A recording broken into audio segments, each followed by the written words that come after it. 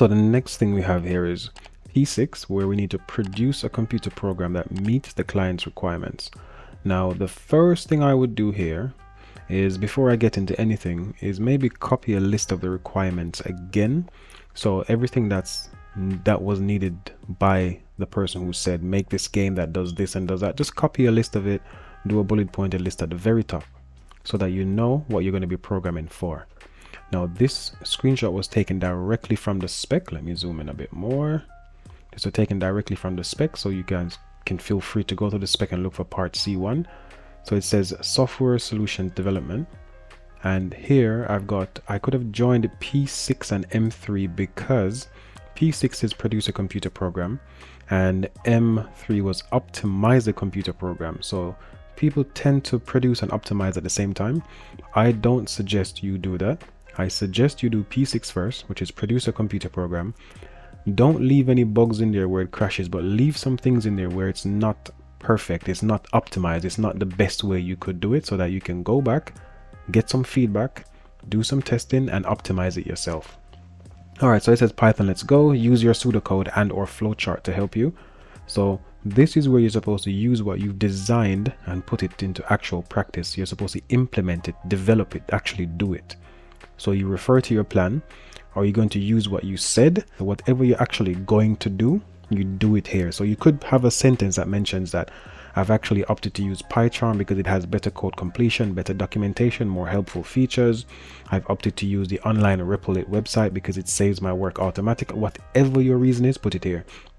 I would also do one section at a time. So the sections that I came up with generally were outputs to introduce a program. So stuff like print, welcome to the most amazing game in the world. There are going to be 10 games played. The games are bam, bam, bam, bam, bam. That's it.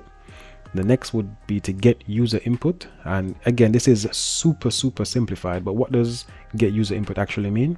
So you would say, welcome to the game. And then you would say, okay, team one, would you like to be a person? Or would you like to be a team of people? And the person would type in, I think for mine, I put T for team and P for person. And then you play the game and you record the score. So these are the main sections that I would have in my program. You can do something similar, do whatever you think is best, but I would do one section at a time, as in program one section at a time. And then at the very end, if you have one team fully working with everything, you copy that 4 or 5 times to make sure you have the amount of stuff you need.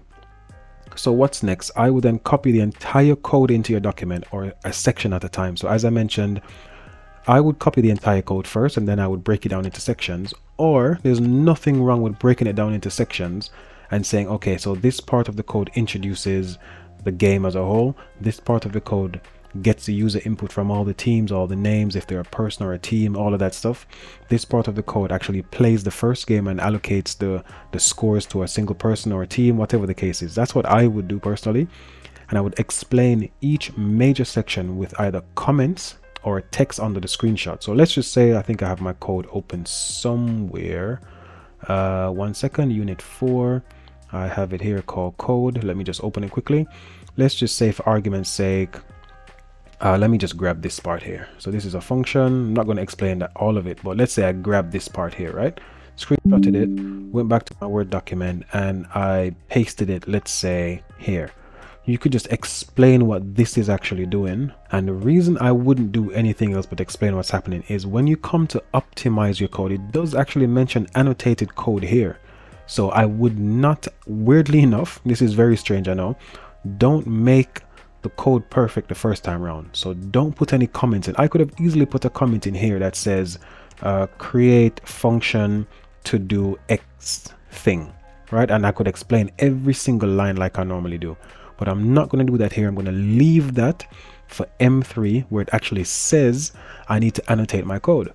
So paste the code here. Do not make it too perfect. As I've mentioned, it needs to be non-efficient, non-commented, maybe not even using function, because functions is a really nice way to program as well. Do not make it optimized here. Only produce what needs to be done and then go back and make small tweaks to it. Now there's going to be no feasible way for me to show you my entire code and explain it in a 5-10 minute video. So I'm just going to try and explain the main sections.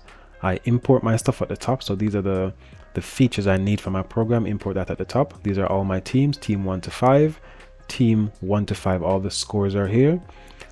These are team attributes. I would say now we could do this in object orientation, but we're never ever going to touch that on this course. So keep it simple. And I say copy this for each. All that means is copy this for each team. So when I actually make team 1 perfect and everything works for team 1, I'm going to copy all of this stuff for team 1 and copy and paste it for team 2, 3, 4, team 5, and just make sure that everything's working okay. I have 2 functions here. I wouldn't recommend you guys using functions just yet. I would program this just a normal way first, no functions, just so that when you come to optimize your code, you can say, well, I stuck it in functions that made it more efficient, because if a section of the code does not need to be run, it doesn't get there because it's locked in a function, right? And it's only when you call that function that that part will ever be run. So this is my function here. I welcome the people to the team. Feel free to pause this video and have a look at what I've done. Everything works so far. I am going to run this. I had MicroPython running earlier, so let me change that to local Python 3. Everything here seems to work fine when I run it. So what I'm going to do is simply run the program and show you guys what happens, because this is going to be very long to explain, right? So I'm going to press, I think it's F5 for me. Let me drag this window up a bit so we can see what's going on. It says, welcome to the most amazing quiz game ever. Teams can be a blah, blah, blah, blah, blah. It gives me the names of all the games. Team 1, are you a team or are you a single person? It says T for team or P for person. Now I'm not gonna enter either of these. I'm gonna enter A. See what happens. Enter A.